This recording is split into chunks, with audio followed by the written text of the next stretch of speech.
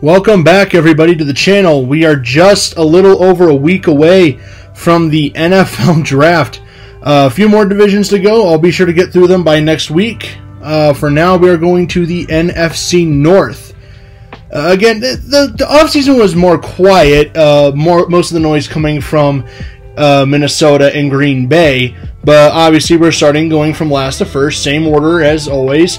So let's start with the Detroit Lions. And the only real loss of note was a edge player named Jalen Reeves-Maybin. Again, it's more depth than anything else, but the Lions will have their shot at a great edge rusher in this draft if Jacksonville passes on Aiden Hutchinson, which I don't know if they will, or maybe Kayvon Thibodeau, or maybe they can take a guy at the bottom of the first round because they have 2 first-round picks this year thanks to the trade with the Rams. The Lions have a lot of options here. They added Mike Hughes, who I think is a decent corner. That's a nice corner add. Chris Board from Baltimore, who's decent inside linebacker. And then DJ Chark, who I like as a talented wide receiver. He's not spectacular, but he'll be an upgrade for them. They had the emergence of Amon-Ra St. Brown last year. I don't think the Lions should or could take a quarterback second overall. I know people keep saying Malik Willis. I'm coming more around to the idea that it is probably going to happen, but at the same time, to me, I would just be fine rolling with Goff for another year, and then just, after Goff is done, they'll probably still won't be very good. Then guess what? You'll have your shot at younger Stroud next year. But to me, I think I like what the Lions are doing in terms of building a culture. It's a significant improvement over the toxic place that was Matt Patricia. I like what the Lions are building, and in my opinion, they should just stick with it. You have a plan, stick to it, don't stray from it. To me, it's just continue building what you have now. I would keep building the roster they have now and then get the quarterback later. Then again, if they do take Malik Willis or Carson Strong or Kenny Pickett or Matt Corral or whoever they desire, they're not going to have to play right away. This is actually a decent situation for a quarterback to grow because he doesn't have to play right away because they can have Goff for another year or two. Goff still has another year left on the contract after this year, so they can just let this play out and then go with the rookie if they want to. They don't have to rush anything. Detroit's in a decent position. They didn't do too much this free agency because they didn't have to. They were smart. They recognized that right now their position is just to keep building for the future. Don't rush anything right now. Don't spend too much money. Use that cap space wisely, and I thought they did, personally. I thought they did a good job building their roster as it is now.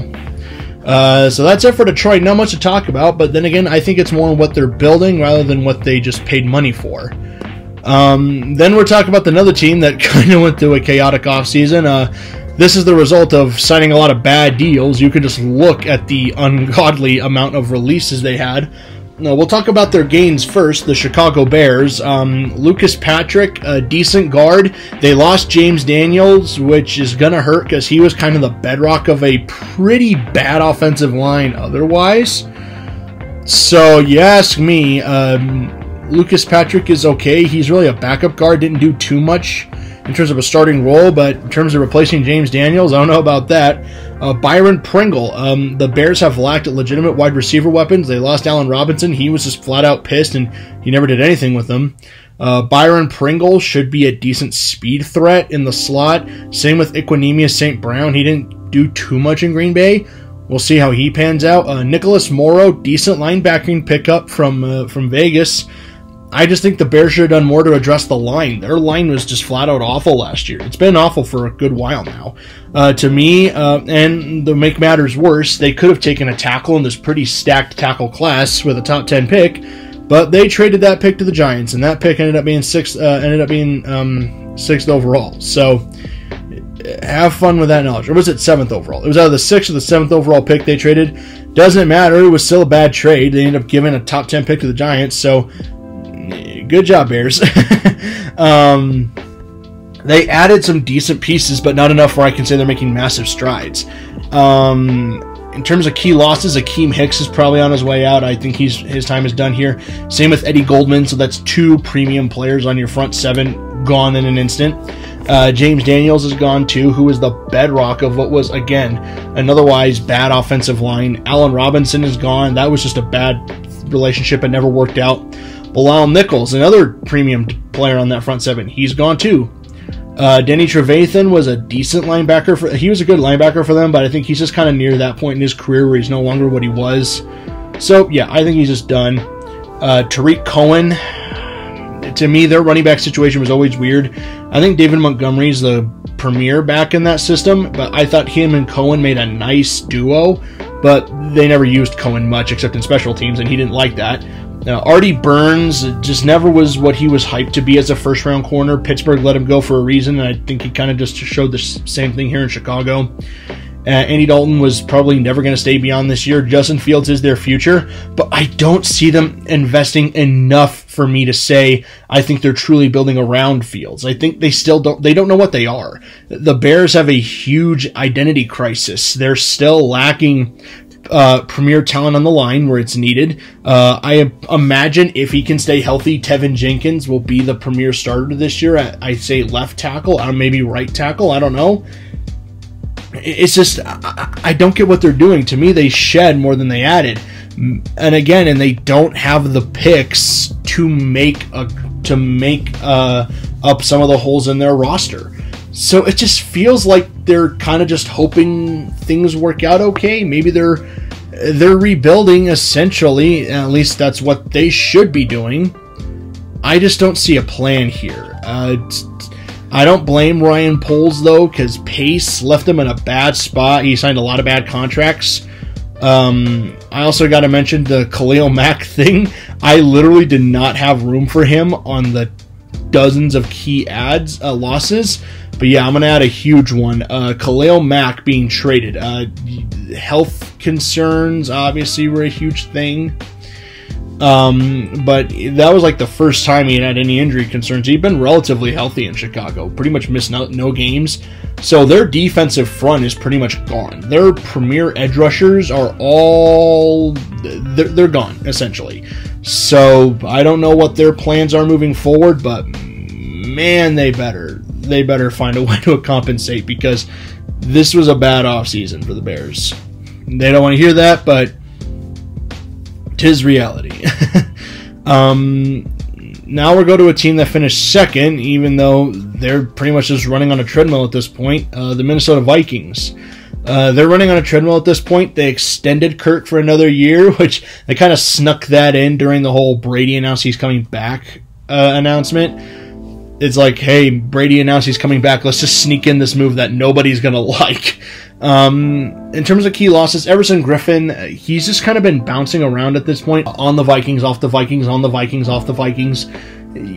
He's been on and off. He's never settled in.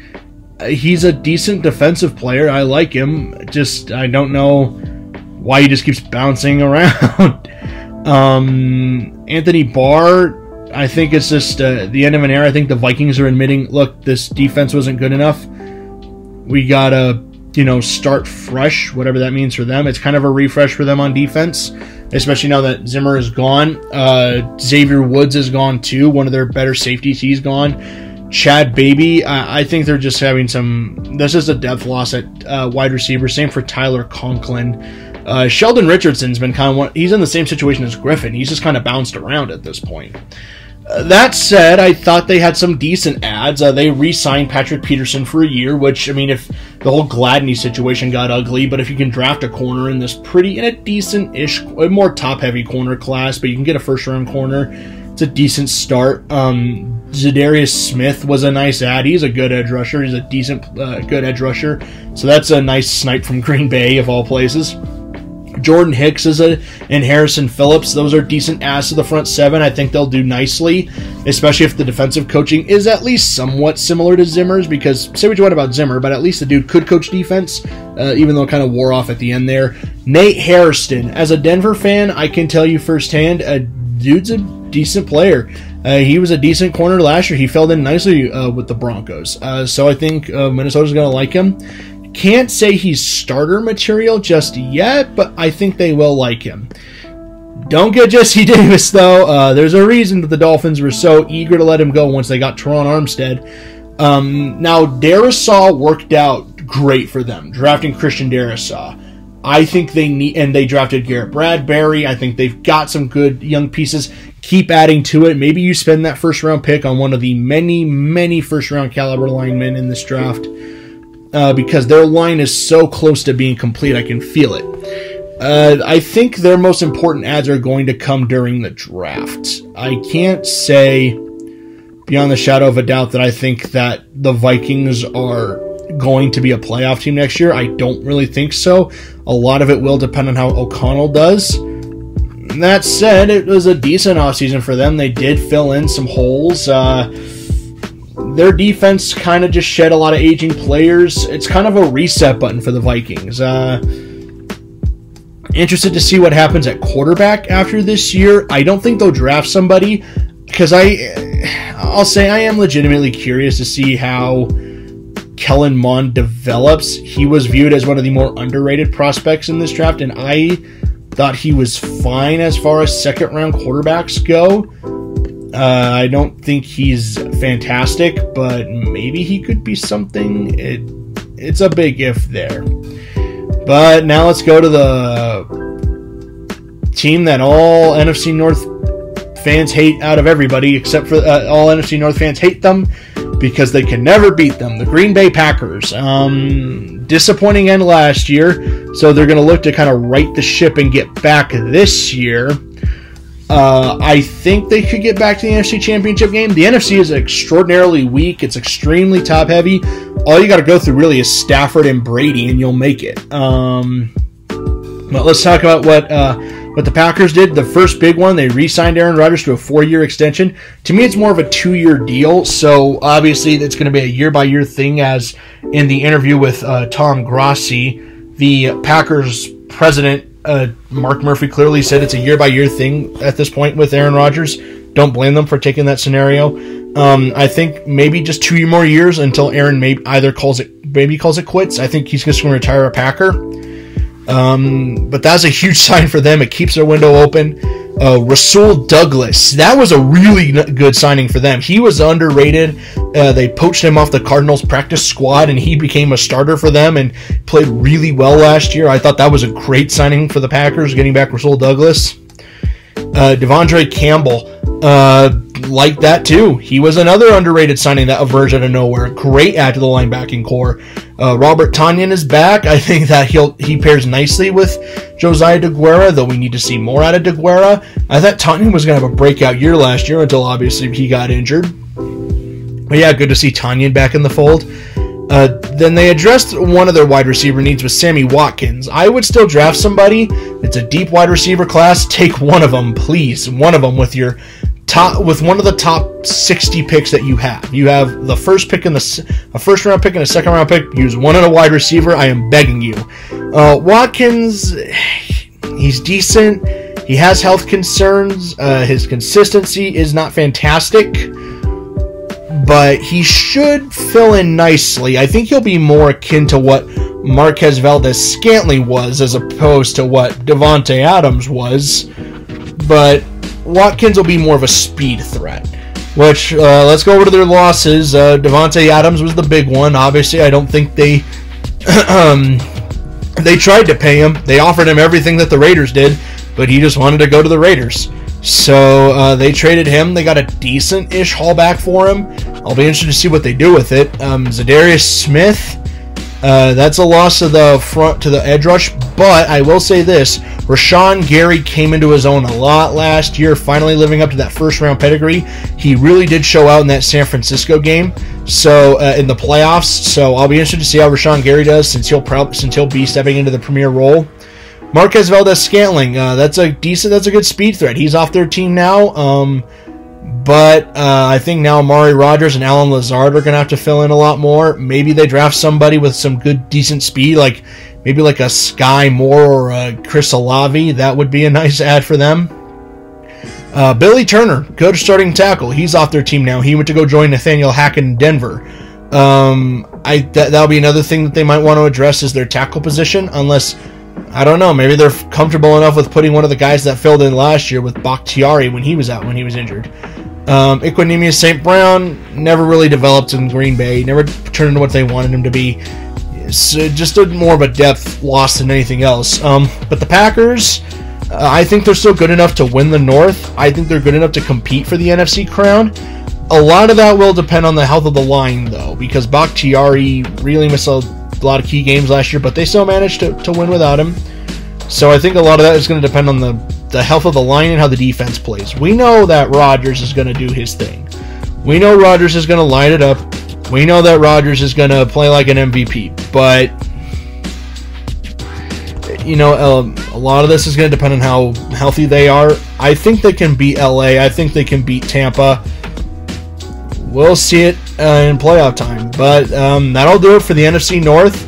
A relatively quiet offseason. Not too many huge splash moves made other than the Aaron Rodgers drama, but that'll settle that. We're going to do the NFC East next. Really interesting there if you hate the Cowboys. If you hated the Cowboys, then you are really going to like... You're really going to like what happened there, but we'll get to that. We'll get to that in a couple of days. Anyways, hope you guys enjoyed this video. Be sure to be on the lookout in the next one, and until then, see you guys later.